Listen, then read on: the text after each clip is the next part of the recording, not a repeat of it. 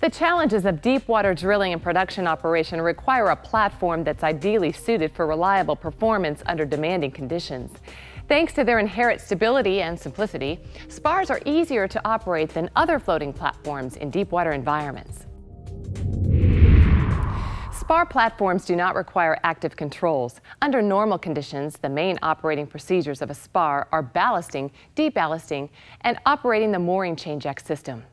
Even under extreme conditions such as tropical storms and hurricanes, spar platforms remain stable and safe. The U.S. Coast Guard has authorized spar platforms to operate without marine crews due to the simplicity of these systems.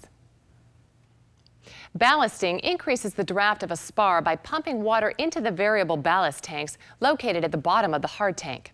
The topside supplies water to the ring main header at the top of the spar, and valves are opened or closed to allow the water to fill certain tanks. The opposite of ballasting, deballasting, decreases the draft of a spar by pumping water out of the variable ballast tanks using submersible ballast pumps. Ballasting and deballasting operations occur during the installation phase, during required inspections, and whenever there is a significant change in payload. Spars do not have sea chests. All ballasting and deballasting is accomplished by adding and removing water to and from the ballast tanks individually. This makes the spar a more robust floating structure. The mooring chain-jack system can move the spar to an offset position by pulling in or paying out a specified number of chain links on various mooring lines. This allows the platform to be moved over different wells for drilling or workover purposes. On a spar, top tension risers are traditionally supported by buoyancy cans or hydraulic tensioners. Many events can cause the dry tree risers to move up or down, including platform offset, heave and pitch, draft variations, tides, subsidence, wellhead stick-up, and production start-up or shut-in.